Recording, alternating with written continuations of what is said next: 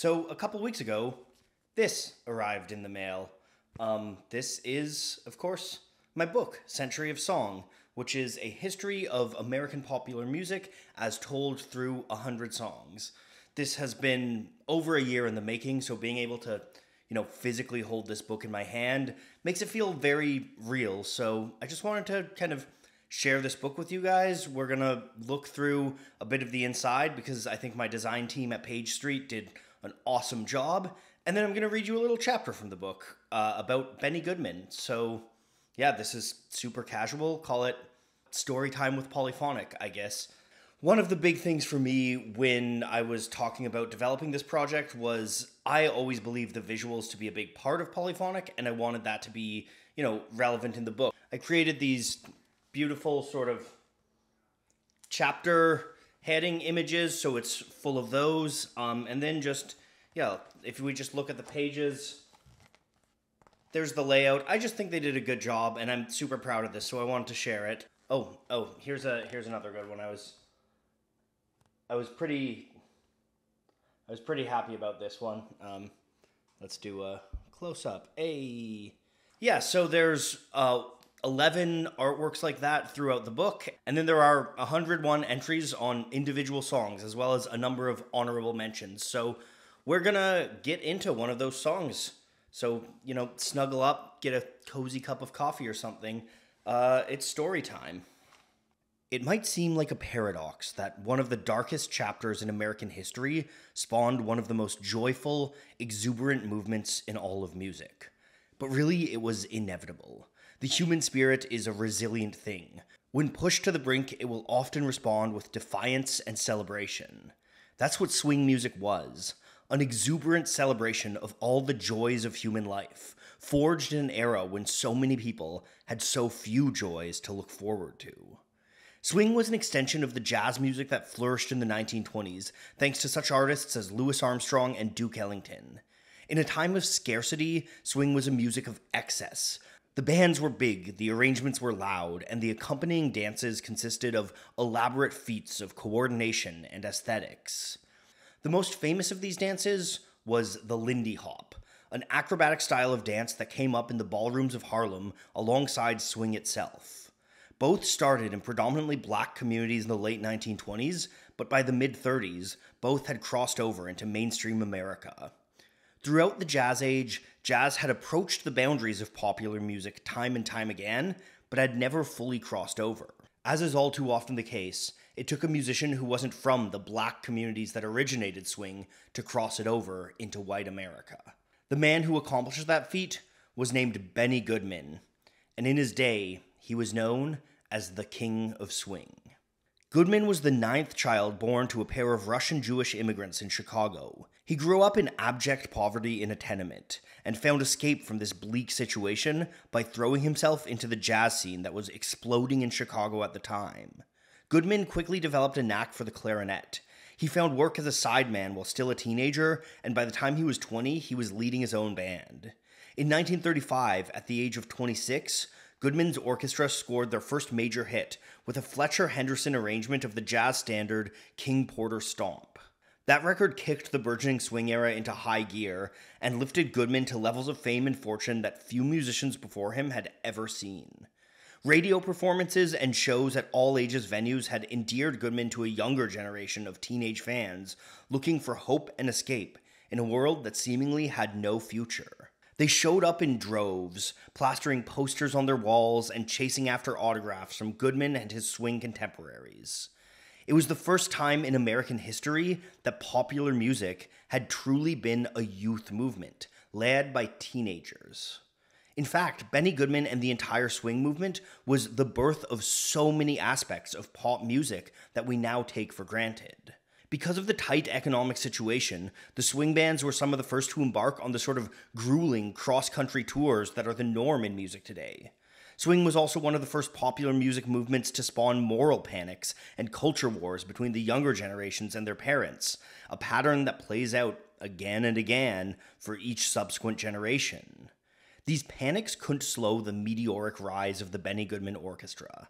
As the swing era picked up, his band recorded hit after hit, almost single-handedly jolting the dormant record industry back to life. In 1937, Goodman and his orchestra released the original recording of Sing Sing Sing with a Swing. The arrangement of the song, done by Jimmy Mundy, took it miles away from Louis Prima's original 1936 version. It wails and roars with wild energy and non-stop rhythm, stretching the song across both sides of a 78 RPM record.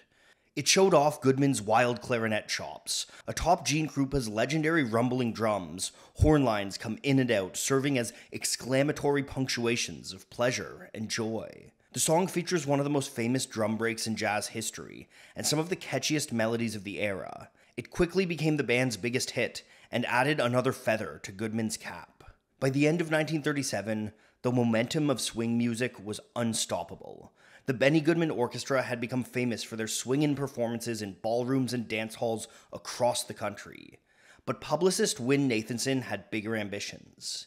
He booked the Benny Goodman Orchestra to play the famed Carnegie Hall on January 16, 1938. It was the first time a jazz artist would play such an auspicious venue. It was an echo of Paul Whiteman's famous Experiment in Modern Music, which, by the way, I detail in the entry for 1924. Rhapsody in Blue. Benny Goodman's Carnegie Hall show was attended by many of the most celebrated names in music at the time. It was a collision of the old classical establishment and a new jazz youth movement. It was the first time that jazz was truly taken seriously as an art form by those outside the movement. Goodman's orchestra were tentative to start this historic show, but by the end of the first song, they'd shaken off the nerves and remembered how to swing. They played a raucous set that included a brief history of jazz and featured guest appearances from members of Duke Ellington and Count Basie's bands. By the end of the night, Goodman's orchestra had fans old and young alike standing up and dancing in the aisle of Carnegie Hall. They closed the night on a 13-minute rendition of Sing Sing Sing, complete with a spontaneous Jess Stacy piano solo that added a touch of elegance to a piece full of bombast and vigor. The recordings of this Carnegie Hall show wouldn't be released until 1950, but listening to them now, we can understand what it might have been like seeing Benny Goodman in his prime.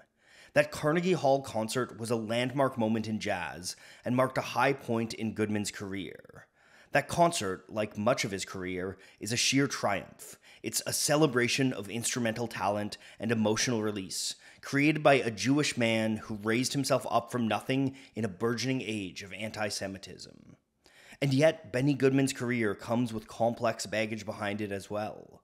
Like Paul Whiteman before him, he never pretended to own jazz or swing music.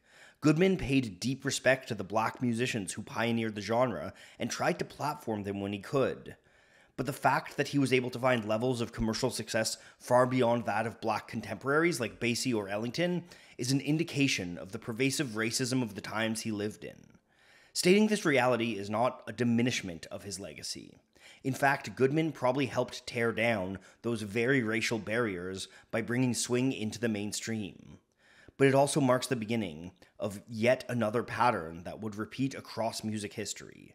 Art forms created by black communities becoming legitimized in the mainstream only when performed by artists who aren't part of those communities themselves. So there you have it. That's my chapter on Benny Goodman. As you can see, I sort of try to create a narrative and tie some themes throughout the story as it emerges. So you can read the story front to back and you'll get a decent, I think, chronological history of a lot of aspects of American music, but you can also jump around and read whatever chapter you like and whatever song interests you. And to that, I will probably record a few more of these story time with Polyphonic videos in the not too distant future, so you can get some sneak peeks at a few more of these. If you like that and you want to support the book, it's coming out everywhere books are sold on September 17th. Or, alternatively, if you really want to help support me, you can pre-order the book now. Pre-orders can really help promote book sales, get books on bestsellers lists, really just do industry stuff that'll help the book perform better and help me as an author. So if you want to help support me, going to that link in the description and pre-ordering the book is a great way to do so. And if you've already pre-ordered it, thank you so much. I'm really proud of this, and I appreciate that you put your faith in me and that you're looking forward to my work. Here, actually, just thought of this. I'm going to show you guys some of the, a sneak preview of the table of contents. Boom. You can look at that as you will, and here, let's say whatever song is highest in the comments, I'll do my next story time with Polyphonic on, I guess, so you guys can get access to that chapter. So go engage. Toot toot, yay algorithm. See, I'm a content creator now.